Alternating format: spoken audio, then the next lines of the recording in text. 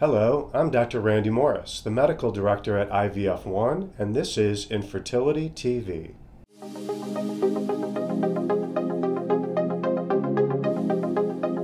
Polycystic ovary syndrome, or PCOS, is a common cause for infertility by interfering with ovulation.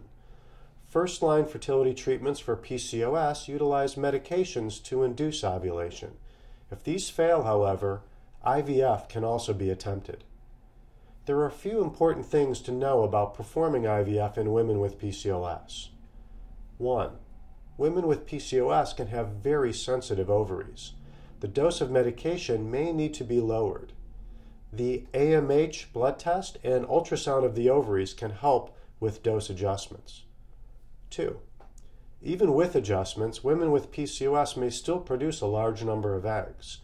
Consider freezing of eggs or embryos to avoid hyperstimulation syndrome and to improve the chances for pregnancy. To learn more, subscribe to Infertility TV now or visit our website at ivf1.com.